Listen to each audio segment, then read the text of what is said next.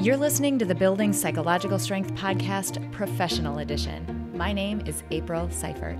Not only am I a doctoral level psychologist, but I've been a successful entrepreneur for a number of years and have learned firsthand that building psychological strength can have a direct impact on your professional success. In this Friday edition of the podcast, I'll offer you tools, tips, tricks, and information to help you become stronger, more resilient, and more successful. Let's get to it. Doug Cooper said, "Identity cannot be found or fabricated, but emerges from within when one has the courage to let go." This is going to be a deep and meaty episode. We're going to do a little bit of exploration today. Before we get into that, though, I want to make just a really quick announcement and let you guys know of some changes that are happening over here behind the scenes at the podcast. So I have slowly been working with folks one-on-one over time for quite a while now, actually. And it's something that I have come to really value and really enjoy. The transformations that people can make when they're in a relationship with someone, a third party who can help challenge assumptions and help think through complex situations, help craft a path forward, help us stay focused on making decisions that are right for us. That relationship is absolutely transformative and invaluable. And because of that, I'm making that more of a defined part of my work. So what I'm saying is, if any of you are in that position where you are feeling like maybe you're going through a change or a transition, or maybe things are complex or not quite where you want them to be right now, and you're ready to work with somebody to help take you to the next level, I would be so honored to be that person. It's been fun because the people that I've been working with range from folks who are looking to create a personal brand. They're looking to make a career change and looking to put themselves out there in a big, bold, authentic way that truly showcases who they are so that future employers are attracted to that person, so that their future job is more likely to be aligned to who they are. And the life design process and just the design process, coupled with some psychology, is incredibly powerful in helping people do that. So that has been so much fun.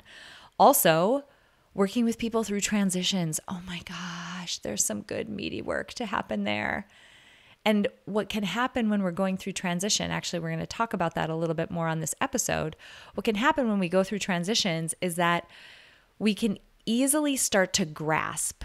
When we're in situations that feel, I love to use the word VUCA, volatile, uncertain, complex, ambiguous, VUCA, VUCA situations, we feel unmoored, we feel out of control, and we begin to start grasping to try to create control. And when that happens, when we're just randomly grasping with the goal of creating control, rather than intentionally seeking with the goal of finding a good fit, we can end up in a position that isn't the right one for us simply because it was stable.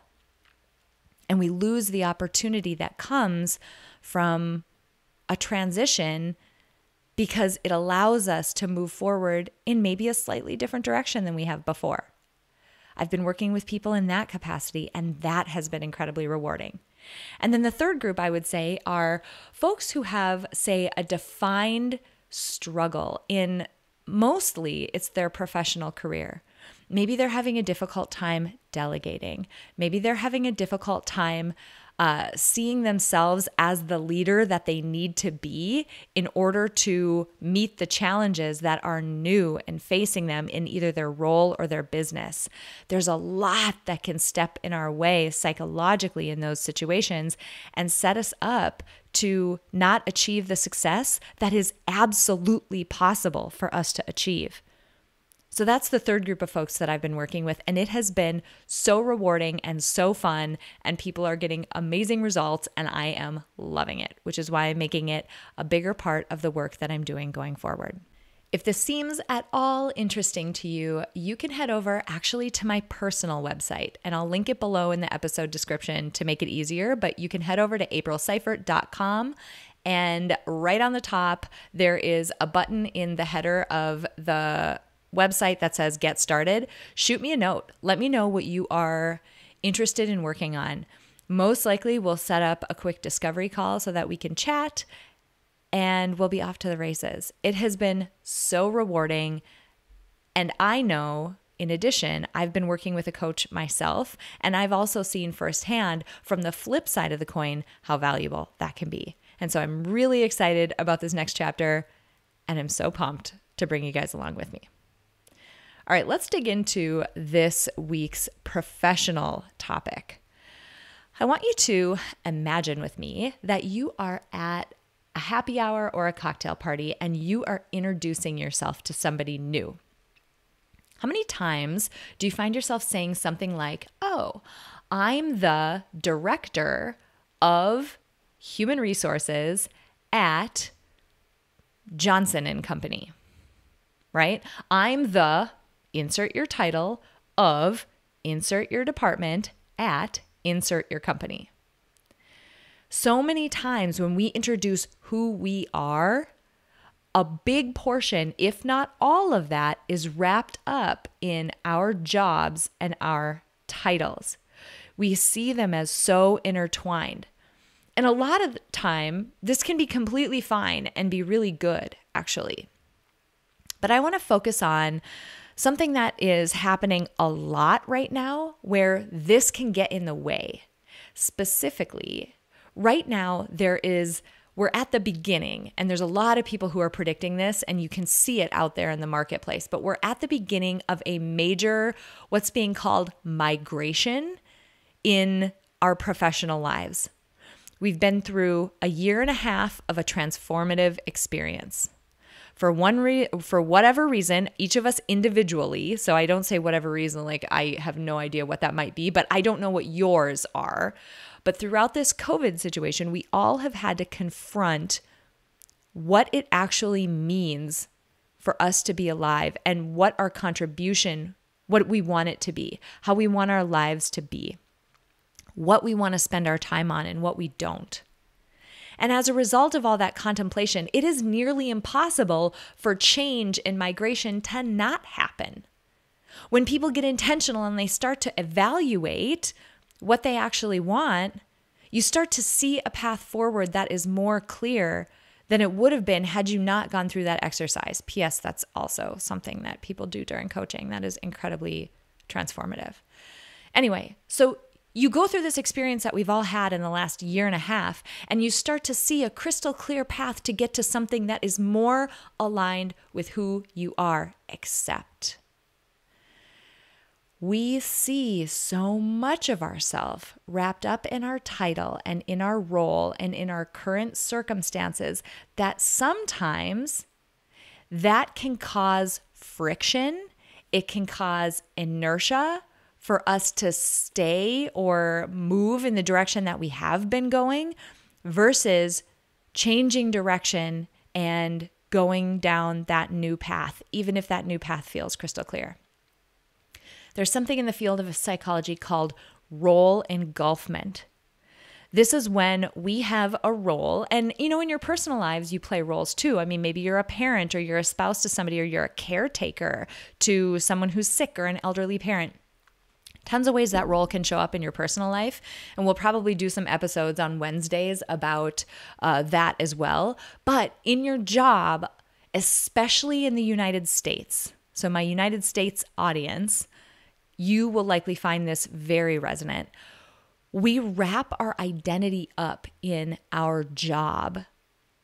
And it's even beyond just how we're performing. It's not, I'm good at it. It's more than that. It's deeper. It's who I am. And when we see our identity wrapped up in something, One of the scariest things for our ego is to lose identity, to lose touch with an important aspect of our identity. That's one of the most, like a big upheaval psychologically for us. Talk about, at the beginning I said when we're in these uncertain circumstances, we start to grasp, right, randomly to try to find, stability again and certainty again. That happens when we lose touch with an important part of our identity. Now, I'm going to make kind of a distinction here just in how I'm going to talk about this on this episode. When I talk about identity, what I'm talking about is the information your mind has learned about what it means to be you. What I'm not talking about is the core essence of who you truly are. Just for funsies for this episode, we'll call that the self, your true self. Set your true self aside. Cognitively, your mind learns about who you are and forms this body of knowledge about, okay, who is April? Who is she? And the word entrepreneur for me gets very wrapped up in that identity. And for other people, again, in the United States, our job and our title, our level in a company gets very wrapped up in our identity. And the risk of losing that identity can cause us to stay where we are, even if that place is no longer where we want to be. You can see why I'm talking about this right now, right? Because we've got this huge migration starting in our professional lives where people are going to be shuffling between companies and changing industries because they've realized that where they've been is not in alignment with who they truly are, the self. But when we experience this role engulfment, we can actually lose touch with that sense of self. We can lose touch with the connection that we have with who we really are at our core. And instead, we operate in this cognitive place of what is my mind telling me about who I am, not deep down in my core, who am I actually? I told you we were going to get deep on this episode. So, as a reflection exercise, as something to do this week, if you are one of those people who are in the position where you're looking at your life prior to COVID and you're saying, no, I got to make some changes. This is not the direction that I want to be going in after COVID. This is not what I see myself doing. I don't think this is my purpose. This context or these people or these requirements or obligations, they don't fit for me anymore. If that describes you, I want to give you the gift of this amazing question. I mentioned that I'm personally working with a coach right now that she gave to me. And the question was, if everything fell away, all of it, your family, your friends, your job, your everything, and all that was left was you, who would you be then?